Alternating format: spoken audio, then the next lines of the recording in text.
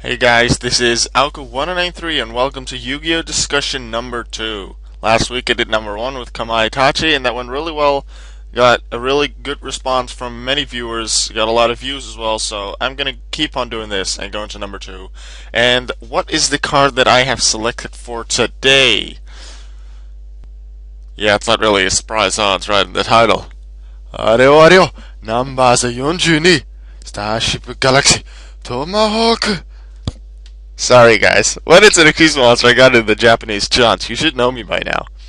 Anyway, number 42, Starship Galaxy Tomahawk. That's its translated Japanese name. English name is not confirmed yet. But it is a machine type wind attribute Xyz monster, rank 7, requires 2 materials. And its effect is the following. You can detach 2 Xyz materials from this card. Special summon as many Battle Eagle tokens, machine type wind, level 6, attack 2000, defense 0, as possible. They're destroyed at the end of this turn. Also, your opponent takes no battle damage for the rest of this turn. Now, Starship Tomahawk isn't exactly an attacker. It doesn't have any attack points, 0, and it has 3000 defense points. Now, I know that with the new Phantom Beastcraft archetype, the new wind archetype that's coming in, what's this set called again? I keep forgetting its name. Lord of the Tachyon Galaxy? Yeah, that's it.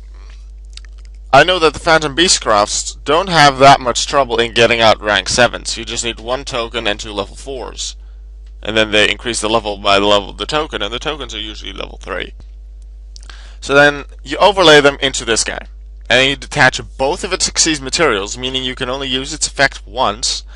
And then you special summon as many Battle Eagle tokens as possible. So if you have no other monsters on your side of the field, other than Galaxy Tomahawk, then you're summoning 4 tokens. Now here's the issue.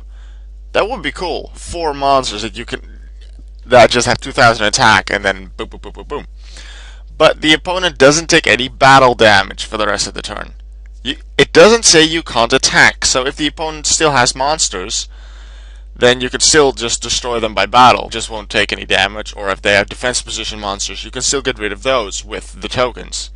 But they won't take any damage. So any tokens that can still attack after all the monsters of the opponent have been destroyed won't be able to do much because you can't deal battle damage. And then at the end of the turn, they are destroyed. So what to do about that? Well, let's say you have your 2 materials for Galaxy Tomahawk already on the field. You haven't Xyz summoned just yet, and you haven't normal summoned that turn either. And then you normal summon Deep Sea Diva, a level 2 tuner. And when this card is normal summoned, you can special summon a level 3 or lower Sea Serpent type monster from your deck. Deep Sea Diva herself is a Sea Serpent and level 2, so that's level 3 or below. So you normal summon Deep Sea Diva and special summon a second Deep Sea Diva to the field, getting you 2 of those. Then you Xyz summon into Galaxy Tomahawk.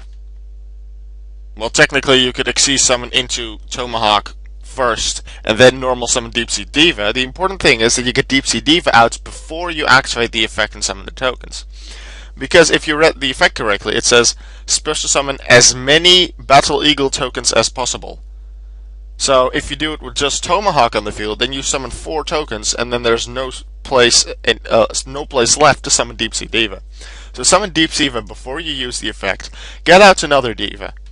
Then you use the effect and get out 2 tokens, because with Tomahawk on the field and 2 Divas, you'll have 2 spots left. You summon 2 Battle Eagle tokens, both level 6. Now, instead of just attacking with the tokens, they're level 6. They may not be able to be used as Xyz materials, but they can, however, be used as synchro materials, these tokens. So if you take Deep Sea Diva, a level 2 tuner, and then synchro it with a level 6 non-tuner, which are the tokens, then you can get some quite good level 8 synchros out. Now we just go on DN and level 8 synchro, and for the hell of it, I'm gonna place this deck right here. But you know, I'm just gonna write new deck because otherwise it's gonna be distracting. you can get out quite a lot of different level 8 synchros. Of course, a couple of them, like Barcha, you won't be able to summon it, or Valkyries, you won't be able to summon it, the Genax, Junk Destroyer, Livestream. There's a couple that you won't be able to summon. Well, you will be able to summon a good amount. And it's a wind attribute, so you won't be able to summon like Dark End Dragon either, which is unfortunate anyway, but not many people use Dark End Dragon anyway. But there's quite a few synchros that you can get out. Colossal Fighter would you want, but if you run Deep Sea Diva and cards that can summon Tomahawk, you probably don't have that many warriors. If you do, tell me. Crimson Blader is quite the fun card. I haven't used it much, don't use it often, but it can be useful. Same for Blood Mayfist.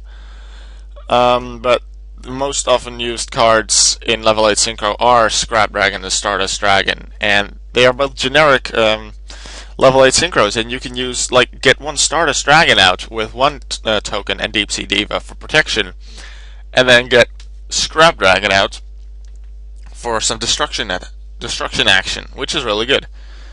So that's also a way that you can use number 42 Starship Galaxy Tomahawk.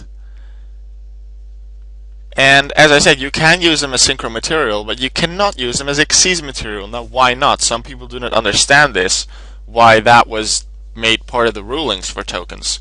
Well, the thing is, tokens cannot exist outside of the field. So when a token is placed on the field and it is destroyed, well, then it's just destroyed and you take it off the field and that's it. But if a token is banished or returned to the hand or anything, they are still destroyed and they're gone. Return to hand, like with compulsory evacuation device on a token, the token will leave the field, not return to hand, because a token cannot exist in the hand.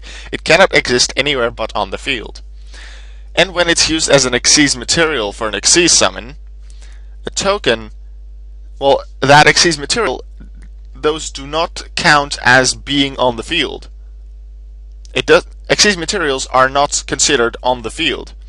And since tokens cannot exist anywhere but on the field,